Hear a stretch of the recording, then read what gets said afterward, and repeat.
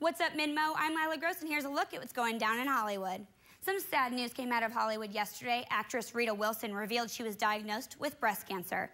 The star underwent a double mastectomy and reconstructive surgery last week.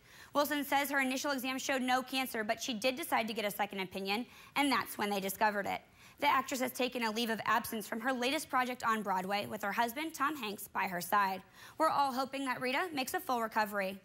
As secret agent James Bond, Daniel Craig has a license to kill, but the UN had a different idea. The British actor received a license to save. He was appointed the first global advocate for the elimination of mines and explosive hazards. Craig will spend the next 3 years raising awareness while collecting political and financial support for the cause.